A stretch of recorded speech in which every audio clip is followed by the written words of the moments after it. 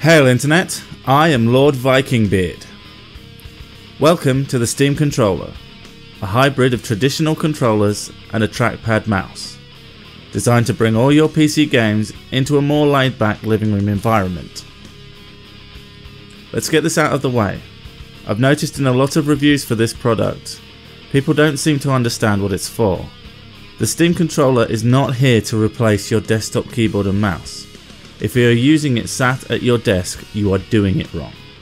This controller is designed specifically to bring games that are extremely awkward or otherwise unplayable on a controller to be far more usable on such a device, thus allowing you to take all your games into a more relaxed environment. In fact, of the 3 steps Valve has taken to bring Steam into the living room, that being Steam machines, the Steam Link, and the Steam Controller, it's probably the biggest step forward to achieving that goal, as no amount of gadgets that allow games to run there can necessarily make it so that games can be played there. So how does it fare? Remarkably well.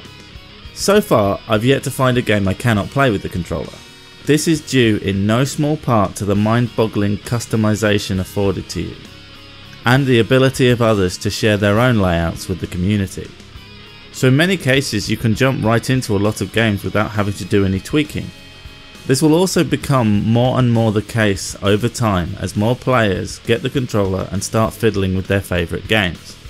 The device itself is very well made and comparable in build quality to first-party controllers for the consoles. It also contains a few neat features that expand the capability, such as extra buttons on the grips, dual stage triggers where you can add additional function to having the trigger fully depressed, and gyroscopic motion control, allowing for things such as steering wheel like control for racing games. Or interestingly, it has been used to devise one-handed control schemes for amputees by allowing camera movement by tilting the controller, which is very cool and is an exciting glimpse for the future of these functions. But obviously the major difference to a standard controller is those trackpads. And while they take some serious getting used to, they're anything but bad. A big contributor to this are the HD haptics. Fundamentally, they use a kind of mini rumble feature in order to give you the kind of physical feedback you would get out of a more traditional input. I was actually taken aback just how well this worked. The first time I slid my thumb over the right pad, if I didn't know any better, I would have sworn I was spinning one of those trackball mice. It's quite remarkable what they have done, and I think without this feedback the controller would be pretty awful, but with it, it's a revolution. There is an awful lot to like about the Steam Controller. A huge amount of thought and effort have gone into making this a device that can play anything, without the need for the more bulky inputs usually associated with PC gaming. Not to mention, it also makes a great device for navigating websites on a home theatre PC running a more traditional operating system. As outside of games, pretty much every button is mapped to a function for web browsing.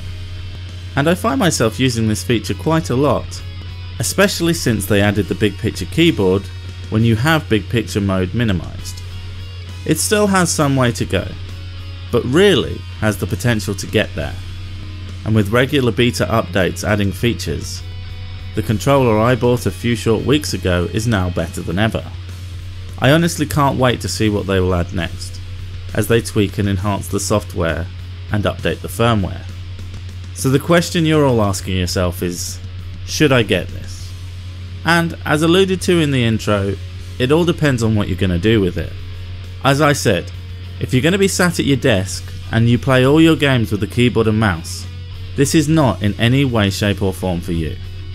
However, if like me, while you do play at your desktop when you're wanting to be competitive, but you also want to be able to relax on your couch, feet up, and enjoy a more relaxed pace, this is, in my opinion, the best device on the market for that task. It can play everything you throw at it, but be forewarned, there is a learning curve. And if there isn't an official or community layout, you'll have to spend some time setting up to get a decent working layout. However, if living room PC gaming appeals to you, and neither of these caveats bother you, or are perhaps even appealing, then I highly recommend it. Farewell, and thanks for watching.